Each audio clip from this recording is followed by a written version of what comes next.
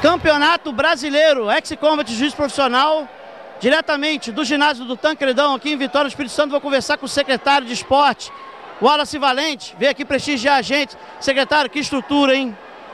Sejam bem-vindos, nós estamos apoiando com o maior prazer, a casa está cheia, como se diz, vocês estão de parabéns, uma estrutura muito bem montada, um evento muito bem organizado. A gente vê uma quantidade muito grande de adolescentes e jovens, famílias aqui também participando. E nós estamos muito felizes em receber vocês aqui e espero que essa parceria possa também crescer, dar outros frutos e que a gente possa fazer com que essa modalidade cresça aqui na nossa cidade. Eu queria agradecer ao senhor por ter acreditado no projeto. A estrutura do ginásio é maravilhosa, o evento está bonito graças à qualidade do ginásio. E eu queria trazer essa homenagem aqui, o cinturãozinho, o troféu de honra ao mérito ao secretário Wallace Valente. O troféuzinho, cinturãozinho. Esse aqui é só para quem é campeão de absoluto, isso é campeão absoluto na administração esportiva.